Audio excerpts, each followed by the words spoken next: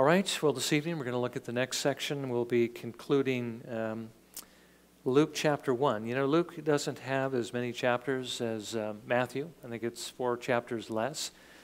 But these chapters are quite long. I mean, this will be 2 weeks in chapter 1. We're going to read verses 57 through verse 80. So there are a lot of verses in chapter 1. So let's look at this passage this evening. We'll begin by reading it, and then we'll try to cover as much as we can in this. So, beginning in verse 57. Now the time had come for Elizabeth to give birth, and she gave birth to a son.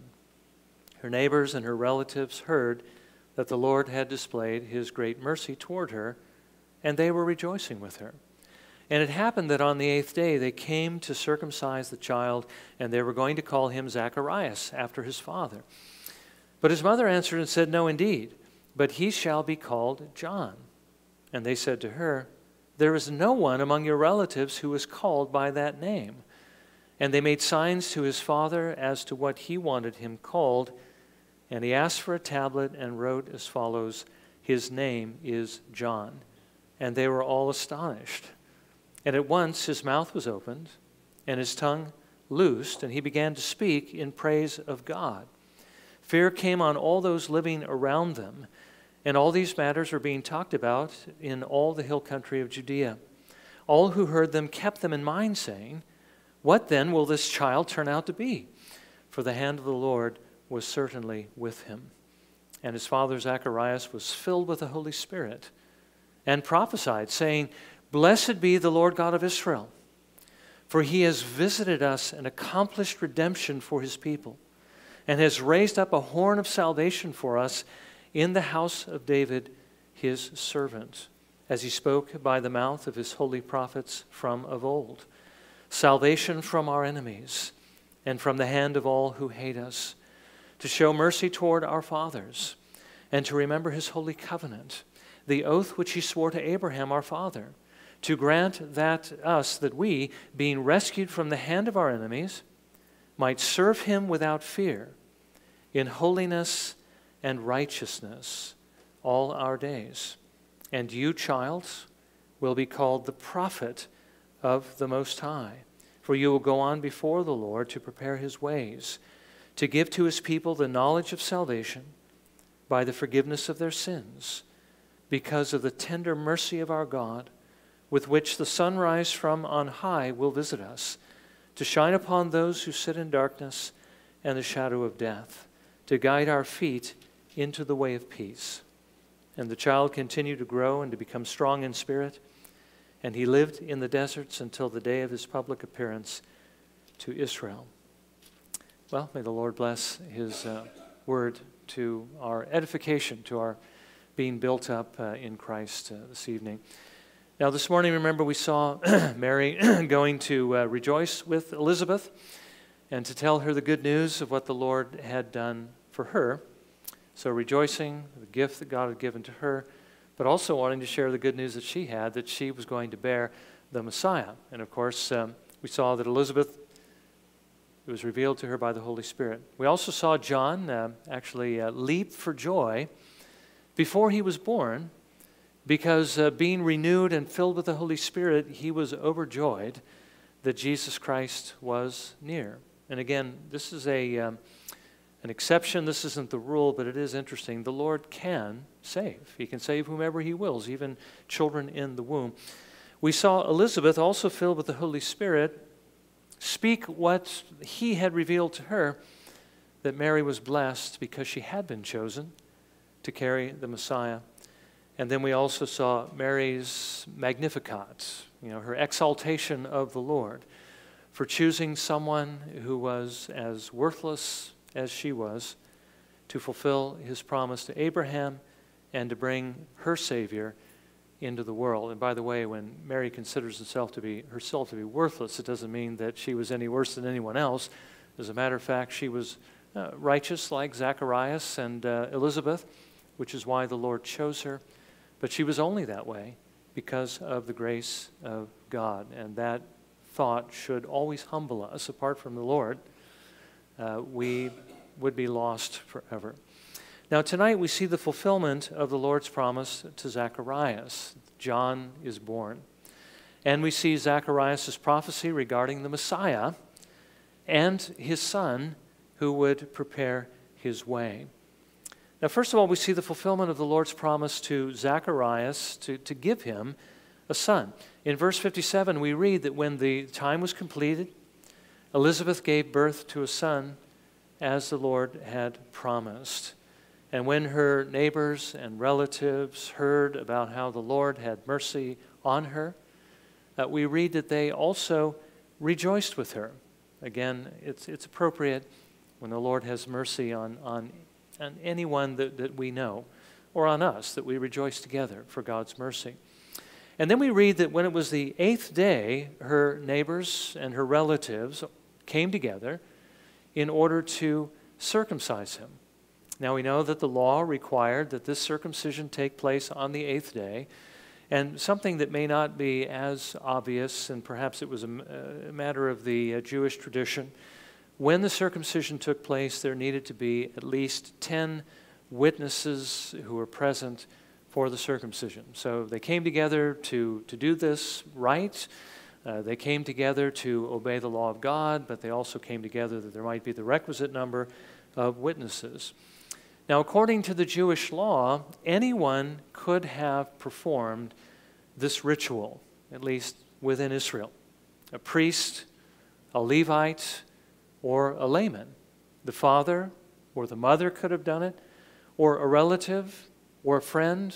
Didn't matter whether it was a man or a woman. The only person who couldn't do it was a Gentile, and I think that was for obvious reasons. But the father was the one who usually did this, and he would have done it in this case, Zacharias would have, except for one thing. The person who performed this rite also had to be the one to pronounce the blessing. Okay, there was a blessing that came with circumcision. And if it was the father, he was to say this: "Blessed are you, O Lord our God, the King of the world, who has sanctified us by his precepts and has commanded us to enter him into the covenant of Abraham our father." So, the child being born within, the covenant community would be then brought into this covenant made with Abraham. "I will be a God to you and to your seed after you." The father was to pronounce this blessing. Well, the problem here, of course, was that Zacharias couldn't speak, which means that he would not be able to do this. And thinking about this may be the one blessing that Zacharias missed out on because of the Lord's discipline. Remember, he struck him dumb so he couldn't speak because he doubted what Gabriel told him was going to happen. Now, remember that the Lord disciplined Zacharias. He disciplines us because he loves us, not because he hates us, not because he's bringing about retribution or justice. Jesus has received all the penalty of the law, all the justice, his wrath upon himself so that we might be delivered from it. But it doesn't save us from discipline, and it shouldn't, because this discipline is for our good. But we also, I think, need to learn from this that our sins can still cost us, right? We can learn from the sins that we commit, but we can also lose from those sins. And I think Zacharias, in this case, lost something. Now, it was also customary, though apparently wasn't required by the law of God, to name the child when this rite was performed. So when the time came to name him, they were going to call him Zacharias, after his father. But Elizabeth, of course, knowing what the angel had said, answered in verse 60, "No, indeed, but he shall be called John." Well, they objected. "Why would you call him John? No one in your family is called by that name." That's not how we do things around here, okay? It says they were amazed, right, that they would do this. And I think the amazement comes from this. Now, you've heard the saying, we don't do it that way. We've never done it that way. Sometimes we need to learn to be a bit more flexible, okay? especially in a case like this, when the Lord specifically told them what he wanted the child's name to be. So they turned to Zacharias to see what he thought, and asking for a tablet, he wrote on it, "His name is John." And this is where they were amazed, okay? Amazed. Why were they amazed? Well, they were amazed that he would break with tradition. Tradition is, you've seen Fiddler on the Roof, tradition, how it gets ingrained in the Jewish culture, and not just the Jewish culture, but also our culture. That he would introduce a new name into the family. There's nobody in the whole, the whole family, extended family, that has that name. Why would you call him that? Well, it's because of the Lord's command. But it's also interesting to note here that when that took place, when the name was given, it was then that the word of the Lord through Gabriel was fulfilled. Remember, he told Zacharias, "Your wife Elizabeth is going to conceive a son, and he shall be called John."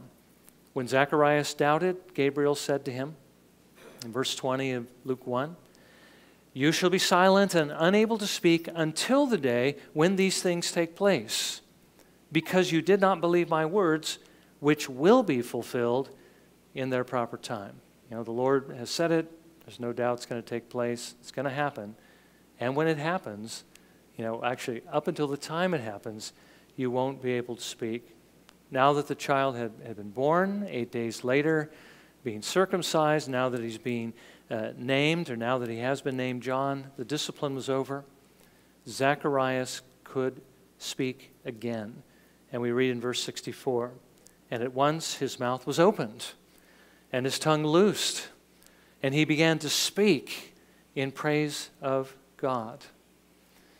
If Neva were here, she would remember that Dick, her husband, who's with the Lord, used to often pray this prayer, that as receivers of gifts, we should be givers of thanks, or givers of praise. And that's exactly what Zacharias is doing here, isn't he? He had been given the gift of a son in his old age. He had learned some valuable lessons through God's discipline, and so also realizing that this child was to be the forerunner of the Messiah, a very precious gift of a child, he praised the Lord. So he was very happy. He was overjoyed. He was blessing God for this mercy. But we should also note here that for the other people who were standing around watching what was going on, it had just the opposite effect on them, as well as those who were living around who heard what was going on. They became afraid because they realized the Lord was at work. Remember, whenever the Lord displays his power, it strikes fear, amazement. People marvel. It means that they're filled with wonder and awe and fear because they know that God is present. And the purpose of these miracles is to make people stop and pay attention. And fear often has that effect. They began talking about this throughout the hill country of Judea, wondering what this child would turn out to be, because God was certainly with him. But now the Lord had actually another reason for giving Zacharias his voice back at that particular moment. With all these people gathered together and now paying attention to Zacharias because they were afraid of what was going on, the fear of the Lord had filled them. Zacharias, now filled with the Holy Spirit, begins to prophesy. And he tells us something about, first, the Messiah, and then he tells us something about how his son is going to be involved. He actually speaks to John and says, "You child, this is what you're going to do," even though he wouldn't be able to understand that, and we know that that was for the benefit of those who are around him. So first of all, he speaks about the Messiah, how the Messiah would be the fulfillment of the promise made to David. Now, as we look at this prophecy again, it reads very much like a psalm, doesn't it? If this were in the Psalms, I think we wouldn't blink. We'd say, yes, this is what a psalm sounds like. This is what it looks like.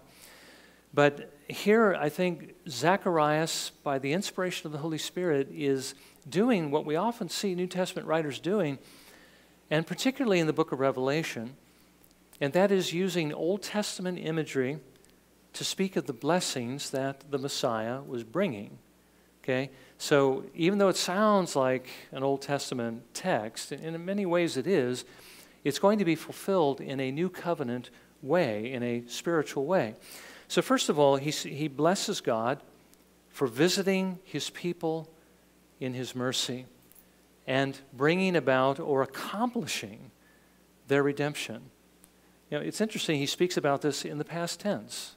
He speaks about it as though it's something that's already done. And as a matter of fact, it was already in a certain sense done. It was so certain to take place that God had already been giving the grace of our Lord Jesus Christ back, all the way back to Adam and Eve. He was applying this because it was so certain to take place. As far as God is concerned, this is something that he had determined to do, and so he was going to do it. Nothing can stop the Lord from accomplishing his purposes, which is very encouraging, because if he's promised to keep you until the day of Jesus Christ and to bring you safely into heaven, if you've trusted in his Son, that's exactly what he's going to do, and nothing can stop him. Zacharias connected, notice, this redemption to God's promise to David. He says, God has raised up a horn of salvation in the house of David in verse 69. You know, a horn is often used in Scripture, and it's not talking, I think, about the kind you blow, but rather like a symbol of strength, a symbol of might that a mighty animal might have, for instance. It's often used to refer to strength. It also refers to royal dignity and power. And what Zacharias is saying here is that the Lord has raised up a king from David's line who is going to bring salvation. The promised king whose kingdom he would establish, and the kingdom that would last forever. Which is why, of course, if we're a part of that kingdom through faith in the Lord Jesus Christ, we too will reign with him forever.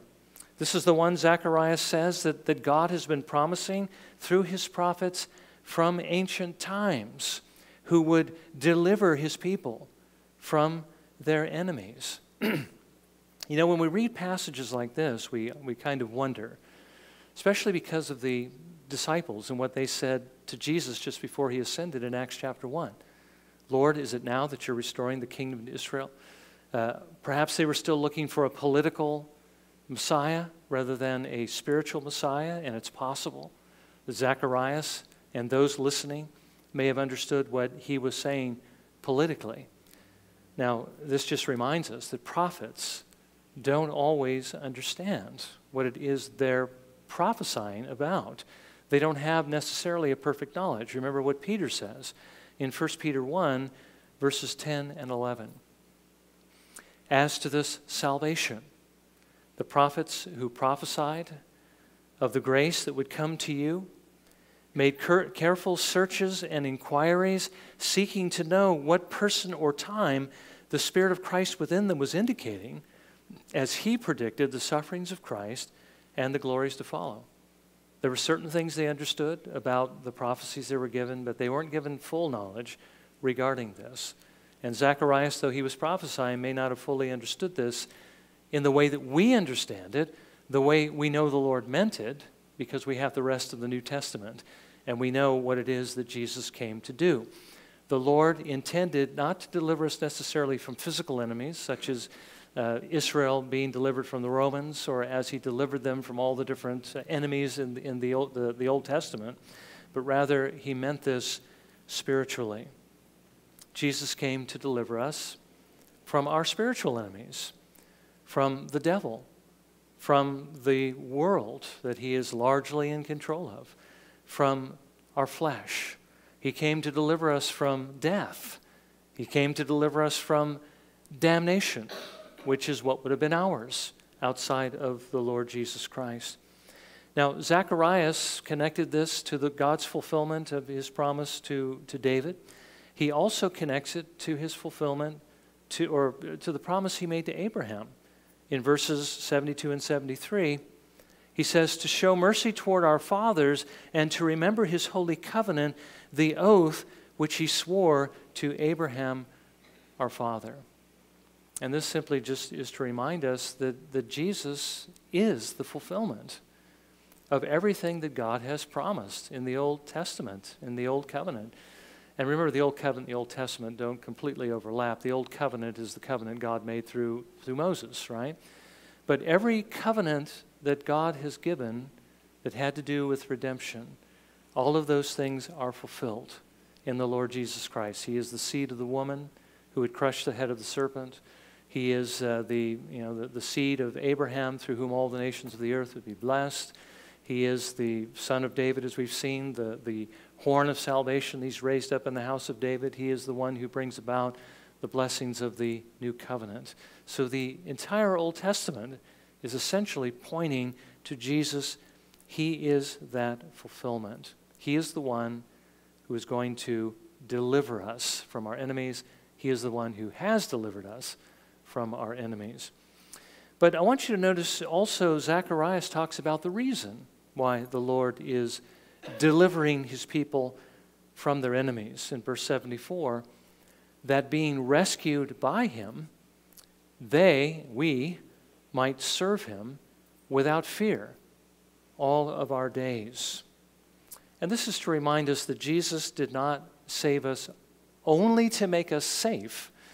We're thankful that he did, and we are safe if we've trusted Jesus. But he saved us that we might serve him without fear from these enemies that he has overcome. The Lord Jesus has overcome all of our enemies through the blood of his cross. Remember, in his crushing the head of the serpent, he himself would be bruised. He would die, and he would be buried, and on the third day he would be raised again. This also reminds us that he did not free us from our greatest enemy, which is sin, that we might now feel free to sin, that we might now submit again to sin and become slaves of sin, but he freed us that we might serve him in holiness and righteousness all our days. And again, we understand how that fits into the whole picture. He saved us to become like Jesus, who served him in holiness and righteousness all his days.